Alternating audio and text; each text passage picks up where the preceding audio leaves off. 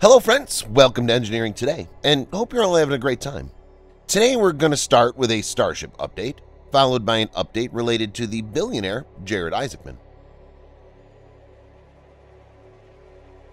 According to the latest reports, SpaceX is on track to construct Starship's first Florida launch pad. They're making slow progress, and the process includes plans for the off-site assembly of a second skyscraper-sized launch tower. SpaceX began work on the Starship launch pad at NASA's Kennedy Space Center, KSC, LC-39A in late 2019, so this isn't the first time they've done it.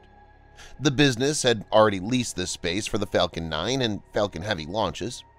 By the end of the year, several of the Starship launch mount frameworks were visible, and some of the massive water-cooled thrust diverters arrived in early 2020. However, construction began almost immediately once SpaceX transferred the entire Starship program to South Texas. Development on the platform stopped and became unstable. It was only 2 years later that the activity finally returned.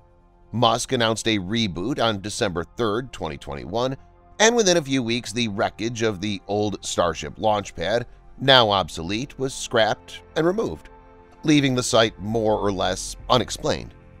With the exception of occasional remote aerial photography, it was nearly impossible to document progress since then, but the SpaceX webcast view of the Falcon 9 launch from Pad 39A focuses primarily on the company's foundation preparation. However, in early February 2022, a flyover at another SpaceX KSC facility showed the first clear sign of preparation for the pad hardware assembly.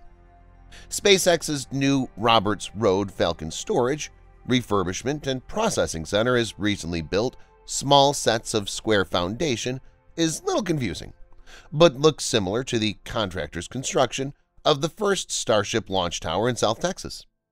Each completed section, approximately 12 meters or 40 feet long and 18 meters or 60 feet high, was transported several miles by road and stacked up by cranes. Roberts Road is about 7 miles from Pad 39A, with a single paved, well-maintained and optimized.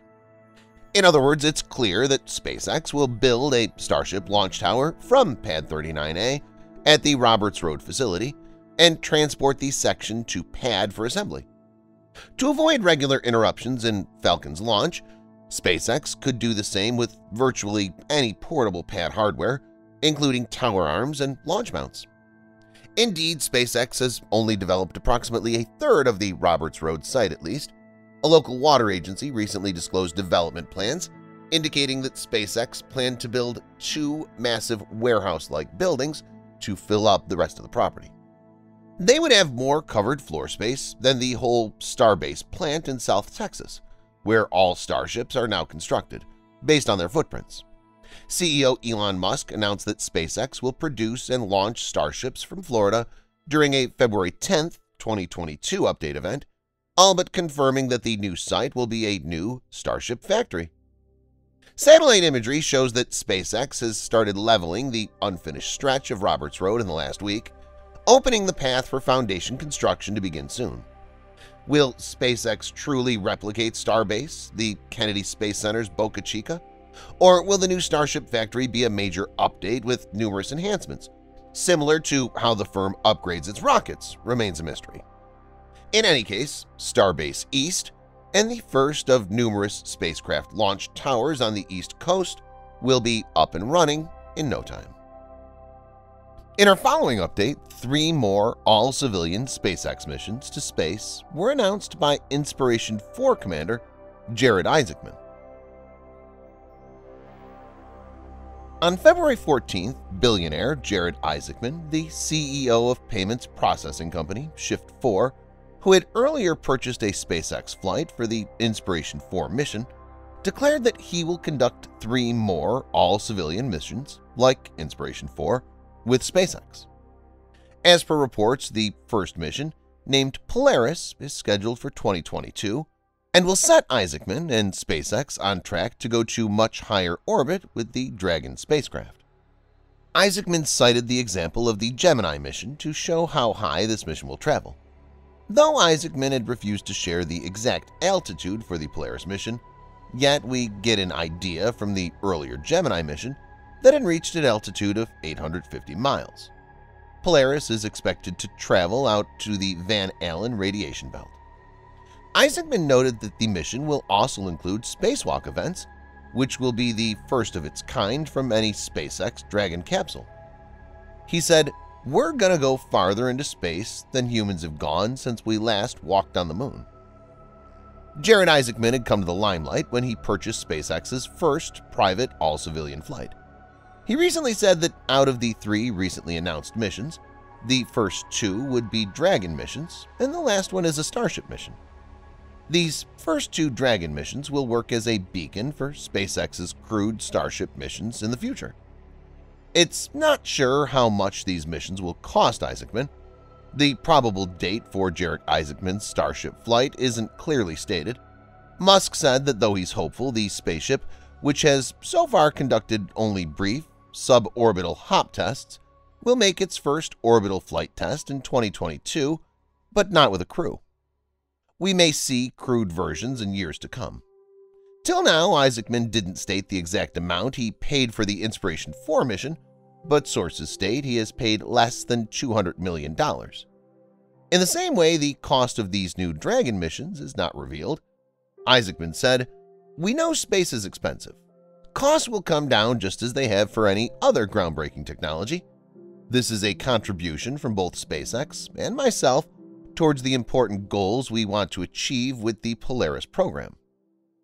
Regarding the Polaris mission, Isaacman further stated, "On Polaris Dawn, we endeavor to achieve the highest Earth orbit ever flown, in addition to conducting the world's first commercial spacewalk and testing of Starlink laser-based communication." The Inspiration 4 mission was set as a fundraiser for St. Jude Children's Hospital. It's expected that the Polaris mission will also do the same work.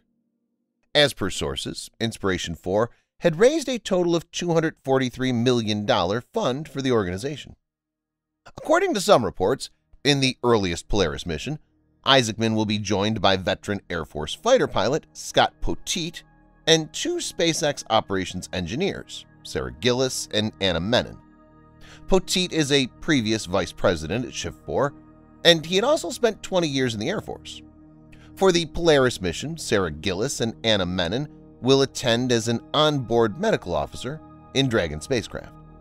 Apart from the spacewalk, they'll also test laser-based communication in space using SpaceX's Starlink satellite network and will conduct medical research such as studying decompression sickness, the impacts of space radiation, and the effects of space flight on eye health. For the spacewalk that the Polaris crew is planning to conduct, they will use SpaceX-designed extravehicular activity (EVA) spacesuits, upgraded from the current intravehicular (IVA) suit. At present, the black and white intravehicular suits are used by NASA astronauts and also by civilian crews aboard Dragon spacecraft during launch and re-entry. But they're not suitable for spacewalk outside the spacecraft, thus the extravehicular activity suits will be used. Sarah Gillis said, "For this mission, the suit that we're going to be designing will be a single suit so that we would launch in and then similarly use for the EVA." Anna Menon said, "We'll certainly be doing so safely." Thanks for watching. Please subscribe for more videos like this. Hit the like button if you find the video interesting, and kindly provide your valuable feedback in the comment section. This will help us to improve.